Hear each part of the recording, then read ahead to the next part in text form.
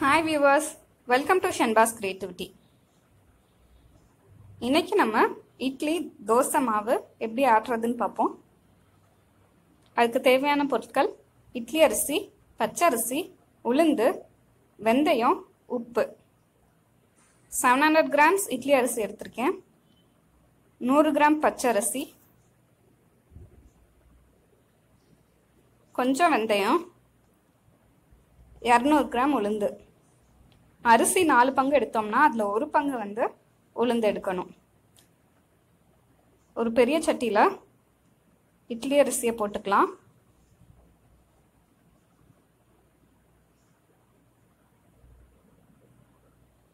அதோட சேர்த்து பச்சரிசியும் சேர்த்துக்கலாம். கொஞ்சம் வெந்தயம் சேர்த்துக்கலாம். வெந்தயம் ரொம்ப சேர்க்காதீங்க.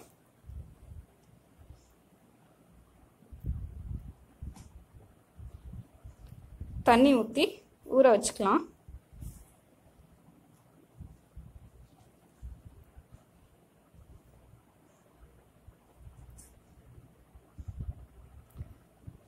அதே மாதிரி உளுந்த ஒரு கிண்ணத்துல எடுத்துக்கலாம். தண்ணி ஊற்றி உளுந்தையும் ஊற வச்சுக்கலாம். அரிசியும் உளுந்தும் தனித்தனியாக ஊற வச்சுக்கலாம்.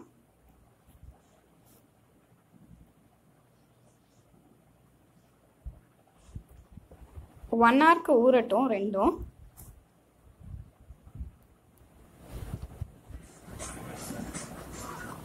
இப்போ பார்த்தீங்கன்னா 1 hour ஆயிடுச்சு. நம்ம உளுந்த ஆட்டி எடுத்துக்கலாம்.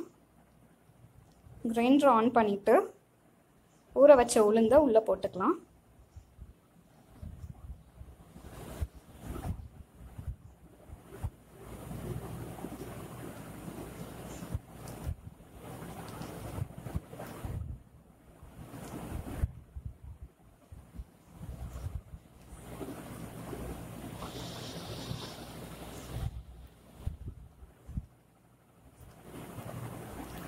உளுந்து ஆட்டுறதுக்கு தேவையான அளவு தண்ணி ஊற்றிக்கலாம்.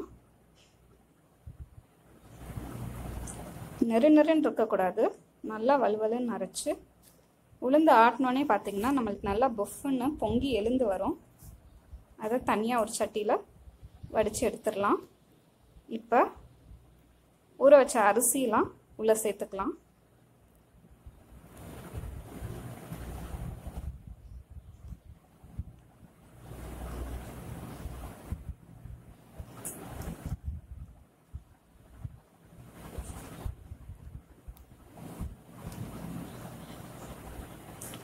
உளுந்தையும் அரிசியும் தனித்தனியாக ஆட்டி எடுத்துட்டு கடைசியாக நம்ம ஒன்று சேர்த்துக்கலாம்.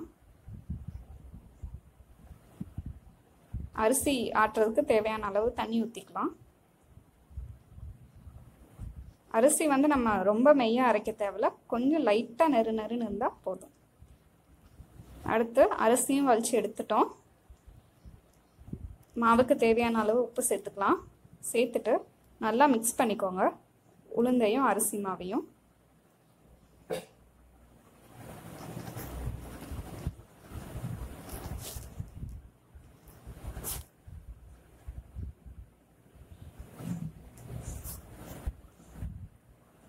ரொம்ப கட்டியாக இருந்துச்சுன்னா கொஞ்சம் தண்ணி சேர்த்துக்கோங்க.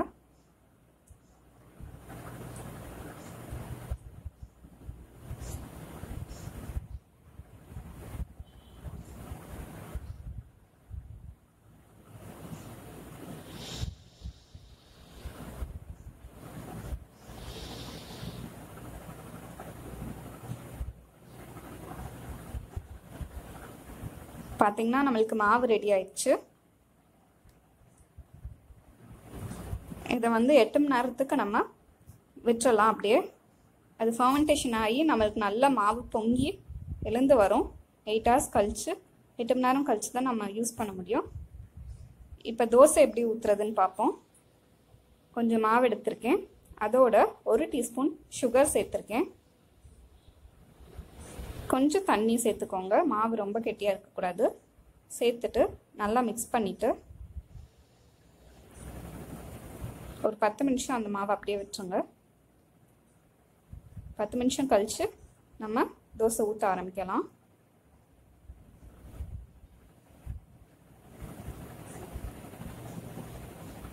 ஸ்டவ் ஆன் பண்ணிக்கோங்க. தோசைக்கல்லை சூடு பண்ணலாம்.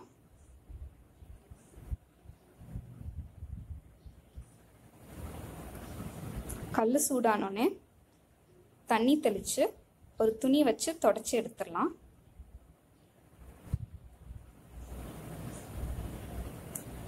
அதுக்கடுத்து கொஞ்சம் எண்ணெய் ஊற்றி அதே மாதிரி துணி வச்சு தொடச்சி எடுத்துடலாம்.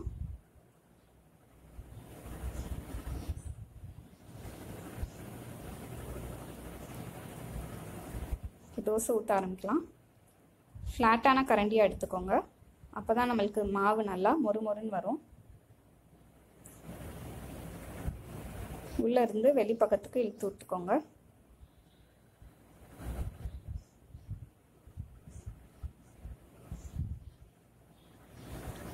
தோசை மேலே கொஞ்சம் நெய் ஊற்றிக்கோங்க.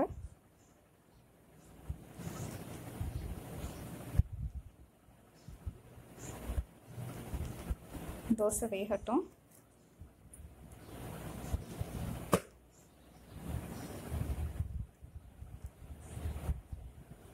பார்த்தீங்கன்னா தோசை வெந்துருச்சு. அதை அப்படியே ரெண்டாக மடித்து நம்ம பிளேட்டில் எடுத்துக்கலாம்.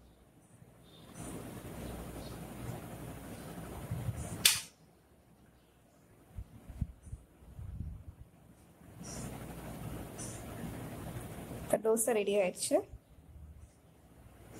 அடுத்து இட்லி எப்படி ஊற்றலான்னு பார்ப்போம். இட்லி தட்டில் நம்ம துணி வச்சும் யூஸ் பண்ணலாம், எண்ணெய் தடவையும் யூஸ் பண்ணலாம். நான் வந்து இன்றைக்கி எண்ணெய் தடவிருக்கேன். எண்ணெய் தடவி அந்த குழியில் மாவை ஊற்றி அப்படியே எடுத்துக்கலாம். குழியில் மாவை ஊற்றிப்போம்.